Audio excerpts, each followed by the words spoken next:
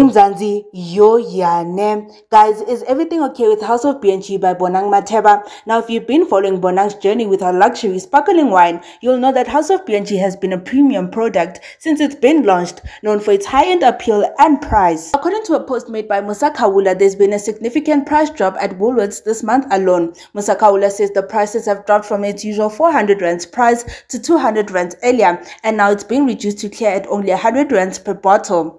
Yo Mzansi, well, there you have it. What do you guys think about this? Could this be a sign of financial trouble for the brand, or is this just Woolworths clearing out stock for a potential rebranding or relaunch? Mzansi, but personally, I just think they're just about to relaunch or rebrand something. It's really not that deep, but then again, who knows? Which is why I want you guys to please leave your thoughts down below in the comment section. We would love to hear from you. Until next time, Mzansi, stay tuned for everything Mzansi.